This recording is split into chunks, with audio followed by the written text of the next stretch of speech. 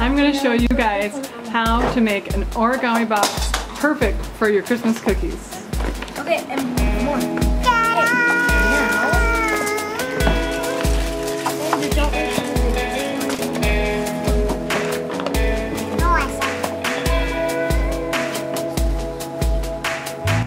Okay, we are making cookies and we're getting ready to give them away to our neighbors.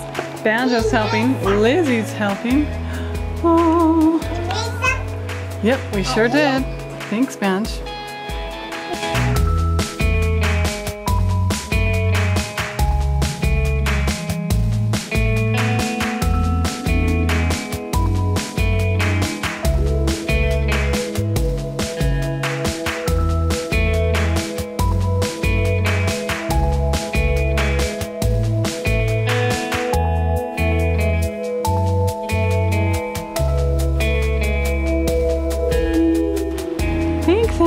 You're such a good helper.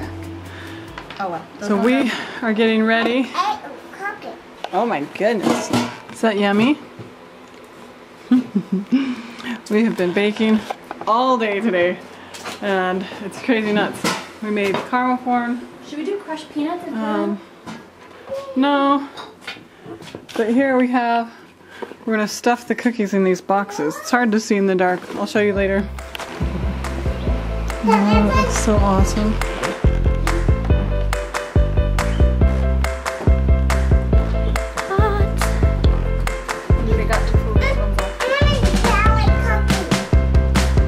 Okay, just a minute. They're too hot.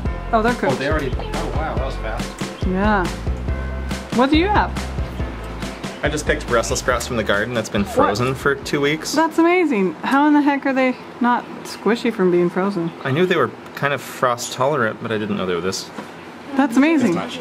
I mean, I've known that you could store them in the freezer, so there you go. Yeah, so just like frozen Brussels sprouts that we get at the store, these were naturally frozen, and they began to just started to thaw out today, so I thought I'd check them. And they're still fine. Well, does that mean we can go get our cabbage out there too? Or do you think they're giant ice cubes of cabbage? If so, well. So this is to counteract the sugar that we're eating. Oh my goodness! When we made the caramel corn, which was this afternoon, we made the caramel corn. Look at all this. So good. It's delicious. I would recommend. I don't remember where. I just Googled it, what the recipe was. Anyway, but we all snitched like one piece here, one piece there. I have a serious headache just from caramel corn. But it's all fun. It's all for Christmas. It's not hot? It's not burning my hand. You want to check and see if the jelly's hot though.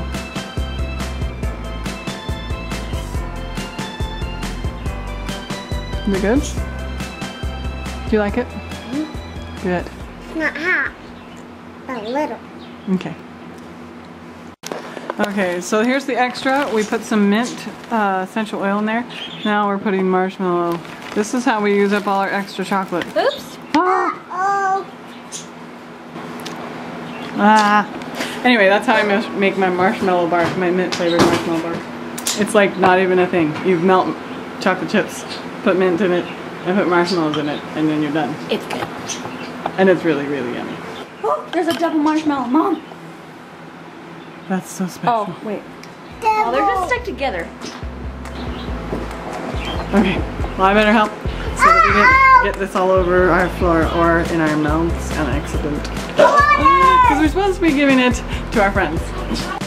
Around the holidays, everybody loves to share treats with their neighbors, and I love doing it in an artful way.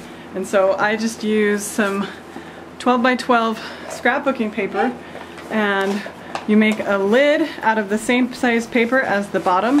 All you do is just fold it a little bit differently.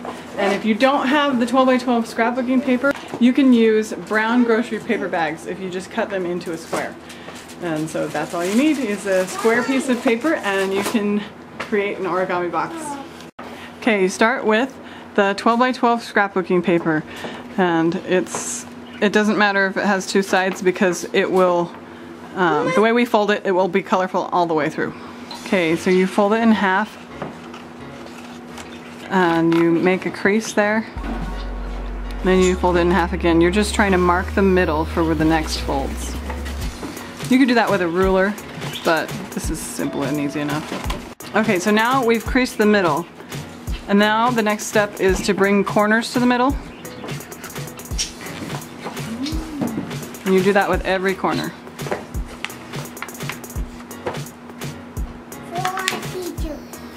For your teacher? Yeah, we're gonna give a treat to your teacher. A Christmas treat.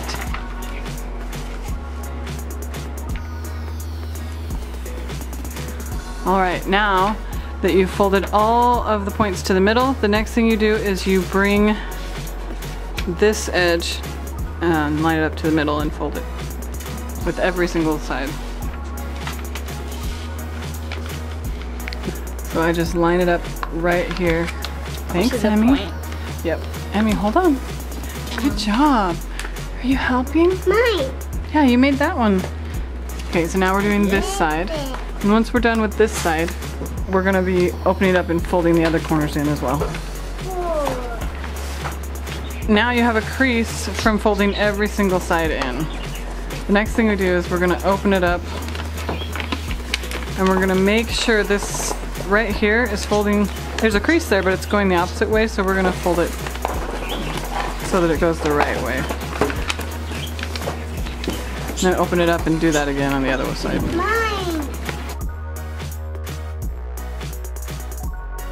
Okay, here's the next part. Lizzie's an expert. The next thing you do is you're gonna hold it like this if you wanna see how Lizzie's holding it. You've got two of them in the middle and you put these up as the walls. Then you'll see this part right here.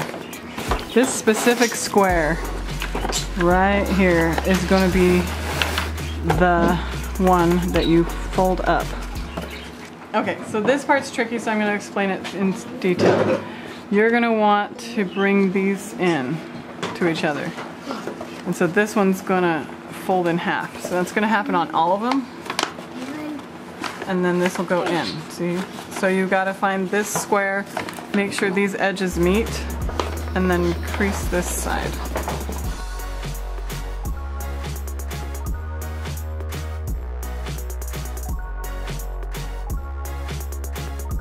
Hi, Everett.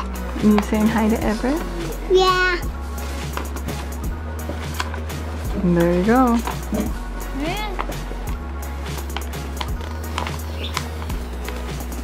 Did I do it right? Yep, Yeah, looks good. Ta-da! And then you just stuff it with whatever you want, and then you make another one as a lid. What? And so my mom, she didn't want to make 2 boxes when after I taught her how to make these. She thought they were so fun. But then she was tired after making it, and so she didn't want to make a lid. So she put it in a cellophane bag and then tied a bow on the top and called it good. So you don't have to make a lid. But if you were going to make a lid, you would simply get all the points to the middle, just like when you're starting the normal box. And then when you're ready to fold these in, I would not fold it all the way to this point. I would fold it back a ways. And that's all you do. Good job, Annie. To make the lid bigger. And so all that does is make it so that the box is just slightly bigger on each edge. And then it can easily slide on to your other box. That's it. Ta-da! So I'll do one last fast motion of how to do the whole thing.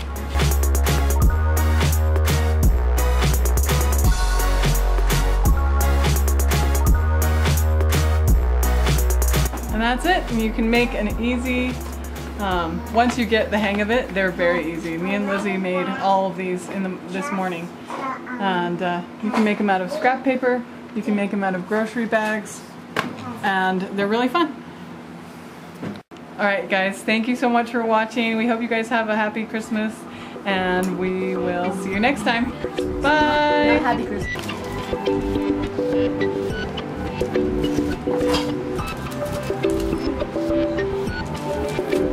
Mommy, I have 3 of these. Are we just supposed to I have 3. do have one? Good. So get 3 marshmallow pieces, Banjo, and then we're going to do 3 of the chocolate cookies. But they're still out in the cold. They're turning hard. Good job.